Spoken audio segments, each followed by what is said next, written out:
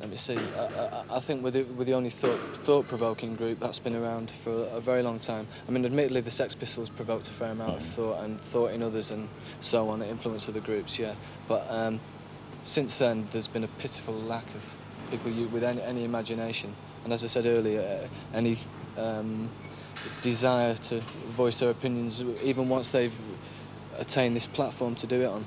I found that a real waste, and I can't honestly think of any other groups who have been straightforward. I mean, I really think that a lot of our songs are like a slap in the face. To get back to what you were saying earlier about these sort of, you know, the perverse whatever it was you said about the attitude towards our lyrics. I think it's because the whole sort of record buying public are just walking around with their ears full of banal nonsense.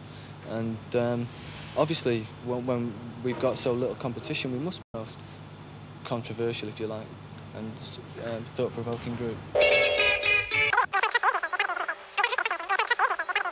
A lot of people think that Jean Marais appeared on the cover of This Charming Man for very serious reasons, but it didn't really happen that way.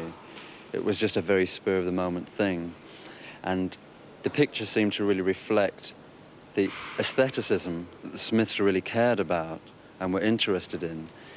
There's a humorous side to the picture because obviously the male figure looking at his own reflection is somehow thought to be quite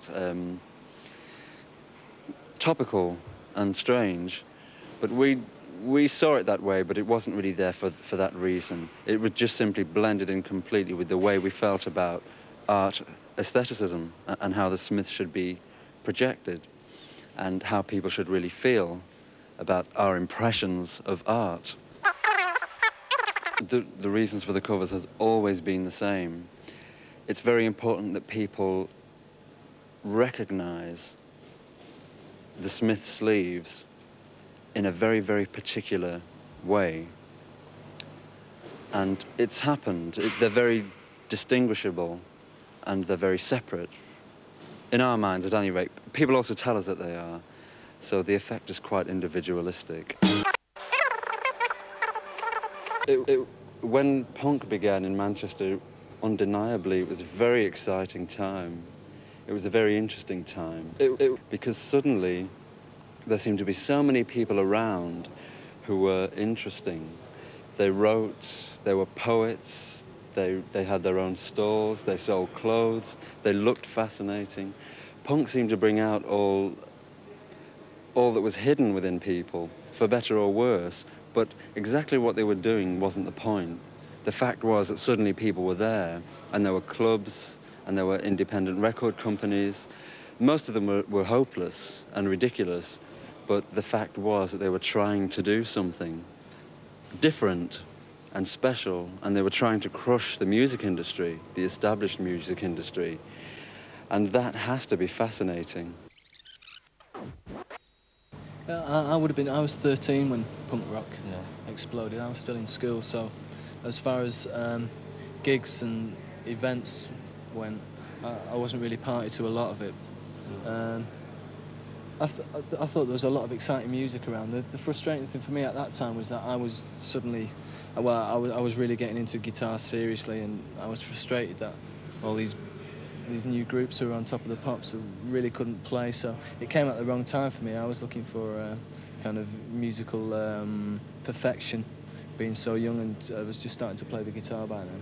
So I wasn't really impressed too greatly by the punk. I think I was just too young, really.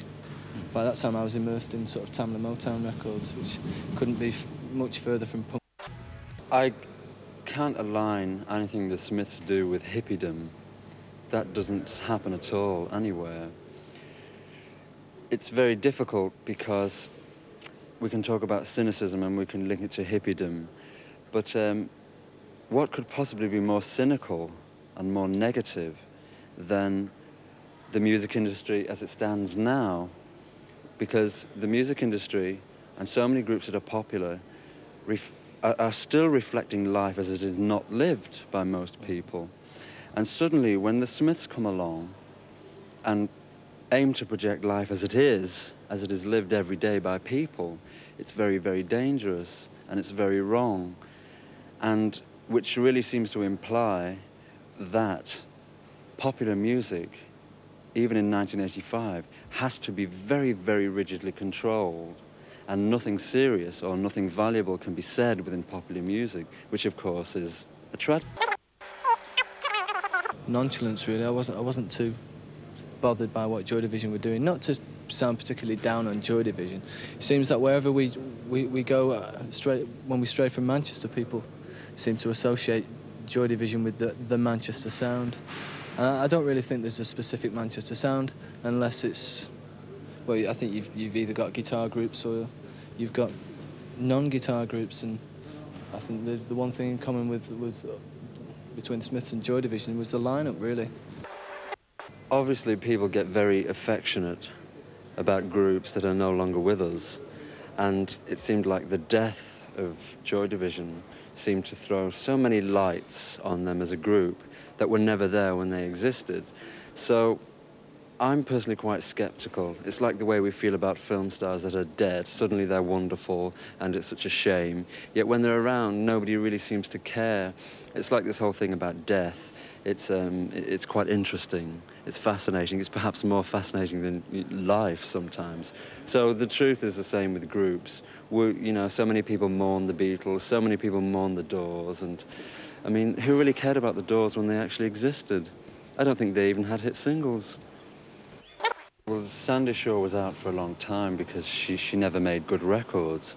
Quite justifiably that she dropped in popularity in England. But let's not forget that throughout the 1960s she had a string of vital hit singles. She was a very important figure. The word revived in terms of Sandie's career is quite brutal because it implies that she was, you know, an emotional wreck, and we operated on her, which is almost true.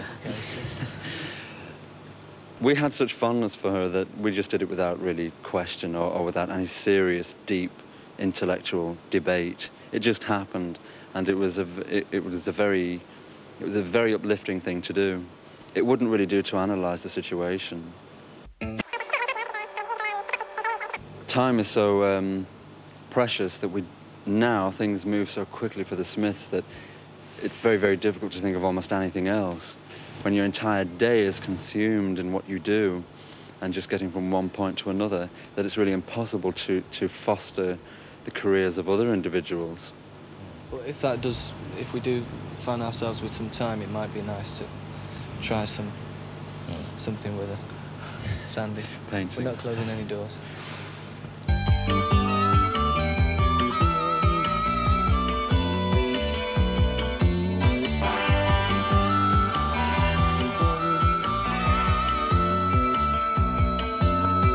Ben and Tracy were quite supportive of the Smiths when we began, and they travelled far to see us in many cities, and we were flattered by this, obviously, with their acquaintances, and we call each other from time to time, and I believe that the new LP does sound quite guitar influenced, and I mean, obviously Ben's a guitar player, but people have been making comparisons, and that is quite flattering, because he's a good musician.